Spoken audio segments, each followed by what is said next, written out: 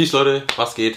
Herzlich willkommen zu einem neuen Video vom Kanal. Nach langer Zeit mal wieder ein Merch-Unboxing von Travis Scott. Für die Leute, die mich schon seit dem Zeitpunkt verfolgen, wo das Video damals rausgekommen ist, das war, Digga, vor 203 Jahren, glaube ich. Und das war mein drittes Video, was ich veröffentlicht habe. War auch so das Video, was die meisten Aufrufe hatte, mit, glaube ich, 13.900 oder irgendwie sowas. Falls ihr das sehen wollt, was ich euch nicht empfehlen würde, habe ich euch das jetzt hier einmal eingeblendet. Ist ein bisschen alt, deswegen auch ein bisschen cringe, aber falls ihr euch das anschauen wollt, könnt ihr das wahrscheinlich gern tun. Ansonsten kommt heute Part 2. Wenn ihr so in dieser Hip-Hop-Musik-Szene, Fashion-Szene mit drin seid, dann habt ihr wahrscheinlich mal mitbekommen, dass Travis vor 2 Wochen, glaube ich, 3 Wochen ungefähr, so um den Dreh, sein allerneuestes Album veröffentlicht hat mit UTOPIA. Und zu dem Albumdrop gab es dann auch selbstverständlich Merch-Drop. Ich habe als Fanboy wieder zugeschlagen mit einer Box. Man konnte sich so verschiedene Bundles holen, sage ich jetzt einfach mal. Ich blende euch das hier einmal ein an der Seite. So sah das aus. Ich habe gerade mal reingeschaut, ihr könnt euch tatsächlich nichts mehr holen. Genau, ihr konntet euch diesen Briefcase holen, dann unterschiedliche T-Shirts als nur T-Shirt. Und dann kommt gleich einmal diese Boxen, die ja ganz am Anfang rauskamen, weil diese vereinzelten Sachen kamen erst danach. Genau, T-Shirt, Cappy, Gürtel und.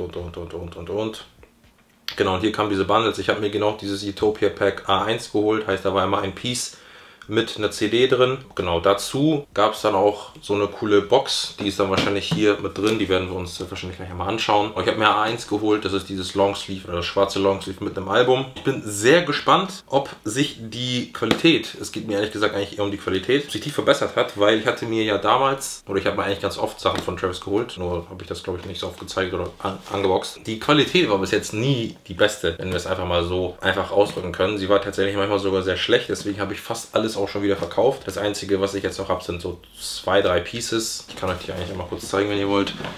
Das war zum Beispiel auch, oder das Piece war damals in dem Unboxing auch drin. Das war dieser Nike Hoodie, der mich 75 € gekostet hat, oder Dollar besser gesagt. Plus Einfuhr oder plus Zoll noch. Das war das hier. Qualität ist so lala. Also ich glaube, das waren damals, ich weiß gar nicht mehr, was das für eine Marke war, aber so, ich glaube Fruit of the Loom, genau, das war Fruit of the Loom. Also vom Ding her war die Quali so. Dann habe ich noch das hier, was so mein Holy Grail von Travis ist. Das war, wenn es stimmt, ich habe es mir damals in LA für schlappe 220 € geholt von Round 2. So denke ich mal, dass das T-Shirt original ist. Das war so eine Friends and Family Aktion oder Friends and Family T-Shirt soll es zumindest sein. Ich habe es, bin ich euch ehrlich, auch noch nie bei jemandem gesehen, außer bei Kim Kardashian und so. Also ich will jetzt das nicht groß ausspielen, aber ich glaube schon, dass es Friends and Family ist. Und genau das hier, ich glaube, das kennt vom Ding her jeder oder haben auch voll viele damals zumindest gehabt. Das war dieses T-Shirt mit Virgil, Rest in Peace an der Stelle. Die beiden Sachen habe ich noch, oder die 3 besser gesagt. Ich hatte auch noch viel mehr, aber wie gesagt, die Quali war so bodenlos. Deswegen habe ich die wieder verkauft. Ich hatte die ehrlich gesagt auch noch nie an. Das sind so, wie gesagt, die 3 einzelnen Pieces, die ich noch habe. Lang über die Vergangenheit geschnackt. Ich bin, wie gesagt, sehr gespannt, wie die Quali mit diesen Pieces sein wird. Genau, ich würde einfach mal sagen, wir machen das Ganze mal auf. Was ich dafür übrigens gezahlt habe, ich musste das gestern für UPS abholen. Und das waren $100 insgesamt aufgerundet mit dem Versand, der da drin war. Und dann kam gestern nochmal 33 € Einfuhrumsatzsteuer rauf und Broker-Age-Zuschlag. Also das waren dann insgesamt irgendwie 33 €, die ich gestern nochmal zahlen musste. Also 130 € im Endeffekt für ein Longsleeve mit einem Album drin. Weiß ich nicht. Weiß ich nicht, ob man das muss, bin ich euch ehrlich. Aber kleiner Fanboy, kann man da vielleicht schon mal ein bisschen tiefer in die Tasche greifen und sich das da erlauben. Weil da ist nichts drin. Deswegen kann das weg. Und genauso wie eben gerade angesprochen, ist es dieses Utopia Package. Oder besser gesagt diese Box mit dem Utopia Druck drauf. So, also, so sieht das Ganze aus. Ich denke, ihr solltet das auf der Kamera eigentlich sehen können. Ihr habt hier unten einmal Utopia. Es ist vom Ding eine, also normale Verpackung. Es sah auf den Bildern ehrlich gesagt eher anders aus. Das sah so ein bisschen aus wie so Leder oder zumindest Fake-Leder. Da war mir aber klar, dass das in der Verpackung ankommt. Ansonsten ist das eine ganz normale Box. Und wenn wir die aufmachen, okay, sieht ganz cool aus. Das Album ein bisschen verrutscht. Auf jeden Fall habt ihr einmal hier das Album mit drin, was einfach so in einer Pappverpackung drin ist. Ich dachte, das kommt vielleicht in so einer Plastikverpackung, so wie man das vielleicht aus Alben kennt, weil das erinnert mich so ein bisschen an ein Mixtape. Man kann das so aufmachen, dann habt ihr hier nochmal einmal ein Albumcover, das zweite oder das erste besser gesagt und dann noch eins, glaube ich. Und dann habt ihr hier die CD, ich hoffe man sieht das. Und dann habt ihr einmal so rundherum die Album oder besser gesagt die Lieder drauf stehen. Welche Lieder es sind, also die Tracklist besser gesagt. Was eigentlich ganz cool ist. Mein aktuelles Lieblingslied, falls es irgendjemanden juckt, könnt ihr selbstverständlich auch gerne eure Lieblingslieder oder euer Lieblingslied reinschreiben. Ist I Know und Sirens. Selbstverständlich, wie gesagt, könnt ihr eure auch mal reinschreiben. Das war's dazu. Ein bisschen enttäuschend bin ich ehrlich gesagt. Oder bin ich ehrlich gesagt.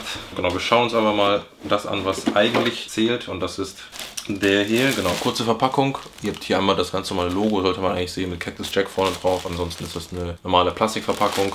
Also nichts Großartiges, Besonderes.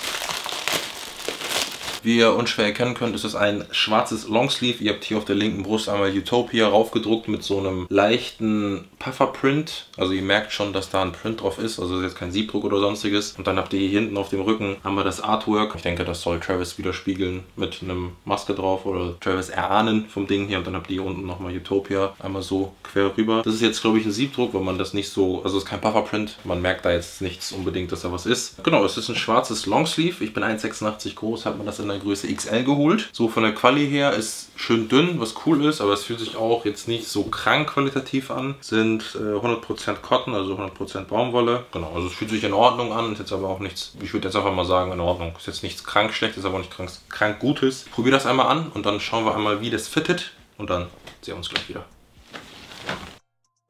So Friends, da sind wir wieder und ich muss tatsächlich sagen, ich bin fitweise sehr, sehr, sehr überrascht. Ich hätte nicht gedacht, dass das so fresh fittet. Ich blende euch jetzt parallel einmal das Video ein, damit ihr auch seht, von was ich schnacke. Gut, dass ich eine XL geholt habe. Ich glaube, bei der L wäre das nicht, also wäre der Fit nicht so cool. Weil bei XL ist schon so ein bisschen auf Oversize angelehnt. Heißt, ihr habt so ein bisschen, zumindest bei mir, Drop-Shoulder-Cut mäßig. Dann habt ihr es unten auch schön locker. Es wäre jetzt ein L-Pickup gewesen, wenn hier unten der Bund zu eng wäre. Ist er Gott sei Dank nicht, weil es ja ein ganz normales Longsleeve ist. Genau, ansonsten muss ich sagen, für Merch ist okay, finde ich. Preis ist nochmal eine andere Sache, aber so von Qualität her ist relativ dünn. Also man könnte das No-Joke eigentlich jetzt auch so bei den Temperaturen tragen. Wir haben jetzt aktuell so 27 Grad, wobei das für mich persönlich vielleicht ein bisschen zu dick wäre. Aber es ist dünn. Also das Longsleeve, der Schnitt ist cool, die Ärmel sind ein bisschen zu lang. Stackt dann. Man kann dann aber einmal so umkrempeln, finde ich, ist völlig legitim oder sieht auch völlig fresh aus. Also dafür, dass die Ärmel so ein Tickchen zu lang sind. Der Print ist cool. Bin eigentlich gar nicht so der Fan von kranken großen Backprint, aber jetzt finde ich das eigentlich in Ordnung, weil der Print vom Ding her eigentlich auch ganz cool ist. Der Print hier vorne ist klein gehalten, in Ordnung. Also no joke, ich bin eigentlich echt zufrieden. Preislich gesehen, das Ganze nochmal eine ganz andere Sache. Ich will nochmal ganz kurz gucken, wie viel ich jetzt aktuell gezahlt habe, bevor ich was Falsches sage. Genau, also das Package, was ich mir geholt habe, hat $75 gekostet. Mit Shipping wären es dann bei 103 plus die 33 Euro, die ich den Zoll gezahlt habe, sage ich jetzt einfach mal so, sind das 136 US-Dollar. Sind dann, glaube ich, so plus minus 1, 2, glaube ich. Euro und Dollar sind, glaube ich, gerade relativ gleich. Also 136 Euro für das Longsleeve und das eine Album, was jetzt, glaube ich, genau hier steht. In der Version ist zu teuer, definitiv. Aber ja, man ist Fan und unterstützt. Ich glaube, dann kann man das irgendwo vielleicht rechtfertigen.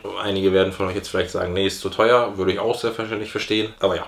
Wenn ihr euch was geholt habt, lasst mich gerne unten in den Kommis wissen, wenn ja, was, wie es euch gefallen hat. Wenn nicht, dann habt ihr euch das Video jetzt einfach so angeschaut. Ich würde mich wie immer über euren Support mit einem kostenlosen Abo freuen und einem Däumchen nach oben. Da würde ich sagen, bevor ich euch wegschicke, würde ich mich selbstverständlich auch freuen, was aktuell euer Favorite-Song ist. Ein bisschen Meinungsaustausch. Meinungsaustausch immer sehr cool, deswegen lasst es mich unten wissen und dann würde ich sagen, danke fürs Zuschauen. Wir sehen uns beim nächsten Video wieder. Passt auf euch auf. Bis dahin.